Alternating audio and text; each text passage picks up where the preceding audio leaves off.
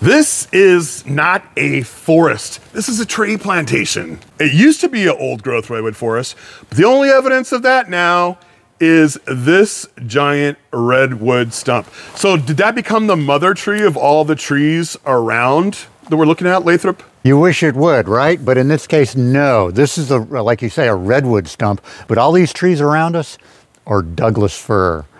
They planted Douglas-fir in this area in much greater quantities than were here historically. We also know that redwoods are incredibly resilient, right? They grow back from the stump, they sprout, they're very resistant to fire, all these things. Well, in this case, this tree tried to grow back. Here's the sprout.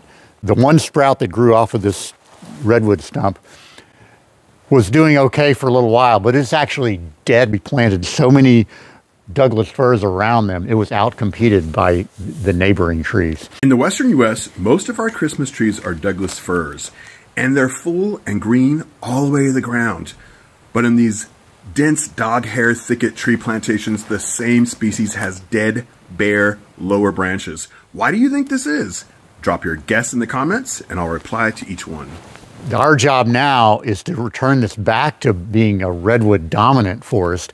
Do we like Douglas-firs? Of course, Douglas-firs are an important part of this ecosystem, but they shouldn't be dominating this area the way they are now. So as part of Redwoods Rising, what we're going to do in this area is thin out these Douglas-firs, make room for the redwoods that are still in here to grow better, and maybe even plant a few redwoods to make up for ones like this that died due to past logging practices. All this land now is Redwood National and State Park, but it used to be timberland.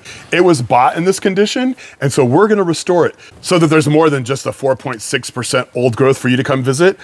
In 30, 40, 50 years from now, there's gonna be a lot more beautiful, diverse redwood forests for you to come visit, because Redwood Rising is taking these industrialized forests, overplanted industrial forests, and turning them into a biodiverse place that you will love to inherit. Curiosity for nature is contagious. Catch it, spread it.